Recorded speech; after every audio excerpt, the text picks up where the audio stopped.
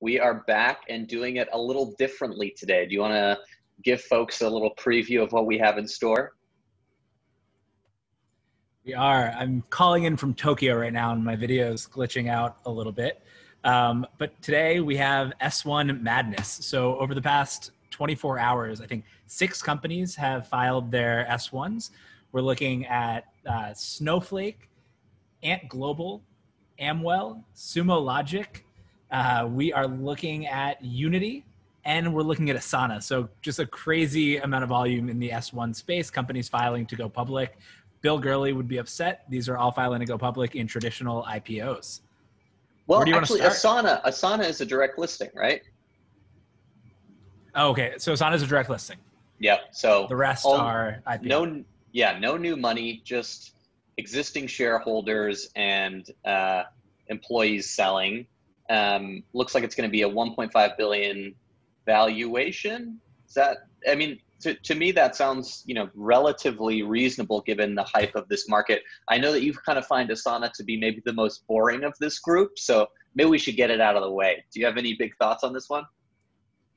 I don't. I think Asana, when I'm looking at these kinds of products, I'm looking at stickiness. And in my experience using Asana, I think I've started using Asana 50 different times and gotten teams to start using Asana 50 different times. And we always go back to Google Docs or Trello or one of its many, many competitors. I think there's a lot of companies that do the same job to be done as Asana, and it's not particularly sticky, but I know you've used it as well. I'd love to hear your thoughts. Yeah, I dig it. I think it works well. The things that I've been interested in from the filing so far and the coverage it's gotten, one has a dual class share structure similar to Google. So founders really are keeping most of the voting power here. Moskowitz has 39% of voting power himself. His co-founder, Justin Rosenstein, has 17.5%. So they're really keeping the reins pretty tight. That's similar to folks like Google and other tech companies that have tried to use that. Well, and Facebook where Moskowitz comes from. Amen. That's right. And then the other thing that I think is interesting about this, they have 75,000 paying customers and more than 1.2 million paid users, which is, I guess, counting it on a member basis, but still are not profitable. They've accumulated a deficit of 365.6 million. And, they obviously cite that as a risk, as with so many of these tech startups, that, profitability is still a ways away. Yeah, do you want to go into direct listing versus IPO here? Because that's interesting that, they've run up this deficit and they're not raising fresh capital. What do you think the differences are between why do you think 5 of them are going public via traditional IPO when there's been so much hype around direct listing? And why do you think Asana would do a direct listing? Yeah, it's a good question. I mean, I think they probably are happy for a little bit less scrutiny on them. It's allowed them to run a little bit more secretive of a process. They also seem to be a little bit less of a mature company than some of the others that are going public now. But I'm going to put my hands up and say that I really don't have a hot take on direct listings versus traditional IPOs. It just sort of seems like, it's good to have an additional option out there, but curious if you have, maybe a stronger take. Yeah, my take is, I think I bought into the direct listing hype a little bit. A couple of my favorite companies, Spotify and Slack, both went public that way, and both stumbled a little bit and took a little while to kind of pick up steam. And Spotify has, Slack hasn't. I think one of the interesting things in this market is that no matter where you price the IPO, some companies like Snowflake, which we'll talk about, is probably going to run no matter what. You could price it at a $50 billion valuation or a $10 billion valuation, and it's going to run, and then others probably won't. So I think maybe some of that gap that Bill Gurley talks about between where shares price and where they close, I think some of that might just be a natural consequence of the type of market that we're in. Yeah, and do you want to talk about Snowflake? I know that one, gets you a little bit more jazzed. What do you think are the sort of key narratives here? So I think the key narrative in a bunch of these, when we're talking about SaaS companies and companies. Do you want to pull up the tweet actually, the Zach tweet? I think the big story with Snowflake is their net dollar retention. So that means that every customer that they have, how much more they spend in the next period. Snowflake's is 158%. So that means if I spend $100 on Snowflake this quarter, I'm going to spend 158 the same quarter next year. So that's just an insane amount of growth. One of the interesting risks with them, though, and their existing clients better be growing, is that they have super high customer concentration. I think 11% of their revenue comes from one customer, and that's Capital One. So really risky from that perspective. And I think they say in the prospectus that they need to get their sales and marketing act together. Ooh, wow. So they've got to keep Capital One as happy as possible. And there were some dueling tweets, actually. So this got to the same point from Chetan here. And then, some other things about the Snowflake S-1 that I thought were interesting is just how baller the team is. The CEO of Snowflake used to be CEO of ServiceNow, which has just been on a tear. He took it from 100 million to 1.4 billion in revenue.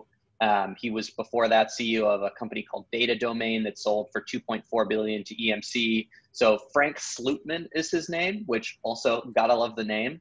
And the Slootmeister is ready to get another one on the board. Go 3 for 3. And this is a big win. This was incubated out of Sutter Hill Ventures, I believe, right? So this is a big win for in-house incubation, which don't see a lot of multi-billion-dollar IPOs there. That's right. Yeah, the Entrepreneur in Residence program gets a big takeaway story. Also, a small fun fact about the founders, apparently founded in 2012 and named Snowflake because all 3 of them very much like to ski. It's beautiful. What does Snowflake do? Oh, man, this is going to get tricky for me. So basically, they help with data warehousing is how I understood it. Justin Gage from Retool had a really great thread about this. And I'm going to pull it up so that I can speak to this more effectively. But basically, it's like a more queryable data warehouse. So you can use SQL, which is helpful for more complex queries. Do you want to help me out here? Yeah, so this is not my area of expertise, but one of the things that I found interesting is that when they list their risks and their competitors are the same companies that they also work with and build on top of. So Amazon with AWS, Google with Google Cloud, Microsoft with Azure. So to the extent that these companies decide to not be so nice to Snowflake at some point in the future and make it harder to operate Snowflake on top of their clouds in favor of their own cloud storage and database tools, that's a big risk to the business. Yeah, I'm excited to dig into this one. It's one of those ideas or companies that I have sort of a vague sense of, but very little actual explanation. So this is a good example of the Feynman test failing me. Like Richard Feynman would say, you don't really know something until you can teach it. I definitely cannot teach this. Yeah, I've had a vague awareness, I think, like you, from kind of software VC Twitter, that they've been excited about this company for a long time without ever having used it myself, given that I'm not a machine learning engineer. Yeah, totally. Database engineer. I mean, their performance is remarkable. I mean, you mentioned retention. Revenue also spiked 174% over the last fiscal year. Other customers in the mix: Netflix, Lululemon, also University of Notre Dame. So Fighting Irish fans can be happy. They're going to be upping their internet and cloud usage as they move back off campus. There you go. Exactly. After a COVID scare. And then, the sort of third one in the mix, and arguably the most exciting, I would say, is Unity. So Unity is really interesting. Unity is a game engine that game developers can build on top of. And so there's really 2 engines that people build almost any game that you can think of on top of. It's the Unity engine and the Unreal engine, which is owned by Epic. Unity is generally for mobile games and easier to make games, whereas Unreal is for richer, immersive environments. I'm going to pull up a slide here because one of the interesting things that I don't think people realize about the game engines is just how much is built on top of game engines that aren't games, including buildings. And so when I lived in Brooklyn, and I'll be back there soon, but in my old building, the building right next door to us here, 9D College being built, all designed on top of the Unity engine. And so that allows you to play with physics and to walk through buildings like you'd be walking through a game. And so these environments are super rich and immersive. They actually see the opportunity as bigger in non-game uses of their product. They see, I think, $12 billion in market opportunity in games, and they see another, I think, $17 billion in non-game uses of their product. So as more and more gets built kind of virtually before we build it in the real world, or built virtually totally, it's a huge opportunity for somebody like a Unity. Wow, that's super interesting. I actually wasn't aware of how much opportunity they saw beyond gaming, especially because they are crushing gaming. They have something like 53% of the top 1,000 games in iOS App Store and Google Play that are built with Unity, 2 billion monthly active end users, 8 billion hours of gameplay a month. I mean, they're really crushing it. And on top of that, the decision to go public now feels just savage given what's happening to Epic, right? It does. So Epic is in the middle of its fight with Apple over its 30% fees. We talked about that last week. Unity is taking advantage. It would be incredibly impressive legal and financial work if they've been able to prepare the S-1 in the past 2 weeks since that happened. So this has certainly been in the offing, but feels like an opportune time to attack. Yeah, it does. Just rubbing salt in the wound. As you said, no shot that this is a response to that, but the timing feels like it couldn't be better for them. Totally. And I think one of the other interesting things to talk about with Unity's business is that they really have these two pieces. They have create and they have operate. And so when you think of the engine again, you're thinking about the create, people building games. They also really want to focus on distribution, helping their clients get games out there, and then monetizing. And so they talk about the fact that whereas maybe 10 years ago, particularly in the West, games were fully monetized through being able to purchase a game. In the App Store, you buy a game, you go to the store, you buy a game. Now so much more is happening via advertising and in-game purchases that they're essentially building kind of an advertising and in-game purchase network that you can plug into your game if you use Unity. So that was, I think, an interesting thing that I hadn't really realized about the business. Yeah, that's super interesting. And one more, if we're talking about, so I wrote about Tencent, so I'm primed to a lot of this, but so Tencent owns 40% of Unity's competitor Epic. They also have WeChat and WeChat Pay. WeChat Pay's biggest competitor, Ant Financial, which used to be Alipay, owned by Alibaba, also going public. Do you want to guess their total payment volume for the past year? Okay, I'm actually interested to see how close I can get here. Okay, so I know that they have 700 million monthly active users. So I don't know. Do they send $10 a month? I'm gonna say 600 billion. Off by 3x. So that is 118 trillion RMB, which translates to about $1.7 trillion. I knew it was going to be in the trillions. I'd hate myself. For comparison, PayPal, which is a public company in the $200 billion valuation range, PayPal did 221 billion in the last quarter, so annualizes to about 800 million. So they're pretty much double PayPal's total payment volume, and are looking to go public at around the same valuation, looking to go public at about $225 billion valuation. So just an absolute monster company here. That's interesting. So that's more even than when I read about it yesterday. And I did like a little brief video talking about it where the sort of price was pegged at 200 billion, would be the biggest listing ever for a global stock market. But it sounds like it's already ticked up a little bit. There were some of the investors in Ant Financial that are actually marking it up at 300 billion, maybe in the expectation that this one could run too. We'll see if that happens.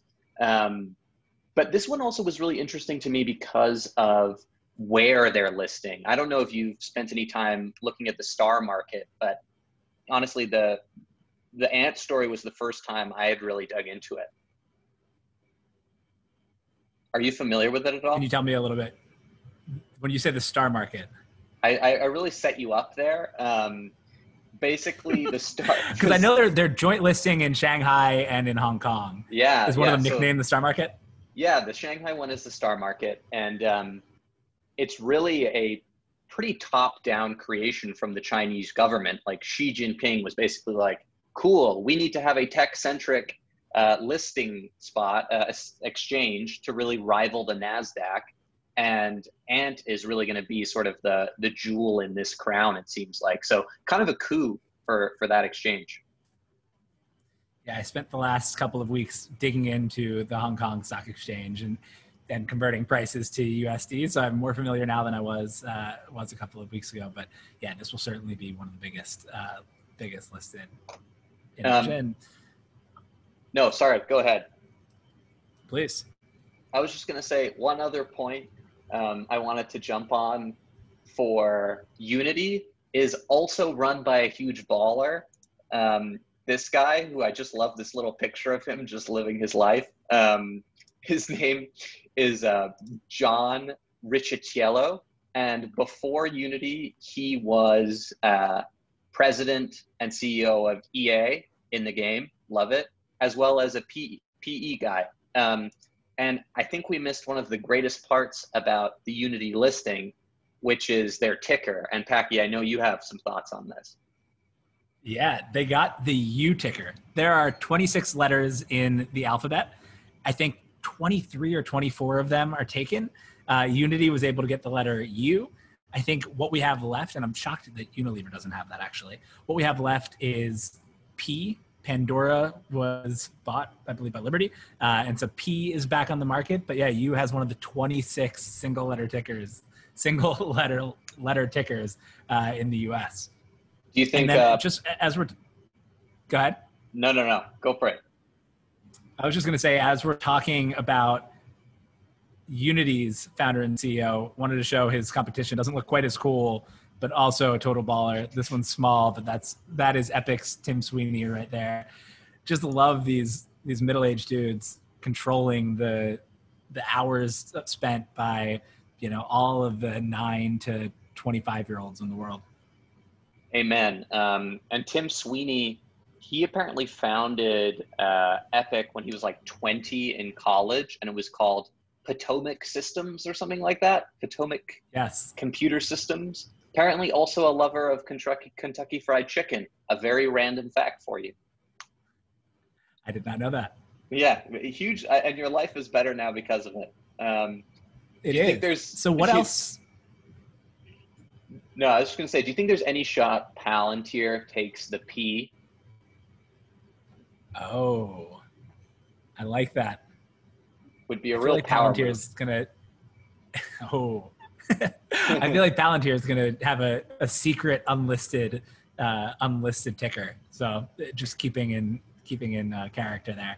But yeah, that brings us to our next point. So there are two other huge IPOs that we don't have S1s for yet, but have confidentially filed. That's Airbnb and that's Palantir. So be on the lookout for those two. And then according to David Pierce, there are 7 or 8 other IPOs that we may see this year. DoorDash, which I'm excited for, Procore, ThreadUp, Poshmark, GitLab, potentially Compass, and I would pay a lot of money to see those financials. And he said, we see WeWork go public via a SPAC. It would be as 2020 as things get. So I'm excited to see what else we get, but there is plenty to dig into for now. Oh my gosh, WeWork via SPAC would be, we would have to do a special 3-hour show and just try and call Scott Galloway in as often as possible. I don't always agree with the prof, but he nailed WeWork. He really nailed WeWork. Cool. I mean, I feel like that's probably all we have to say, unless you have something else to add. I don't think so. I'm excited to see how these go. I guess, do you want to pick, if you had $1 million portfolio, how would you invest it in these S1s? It's a great question. I would probably put it into a nice Vanguard account and let it accumulate slowly over time.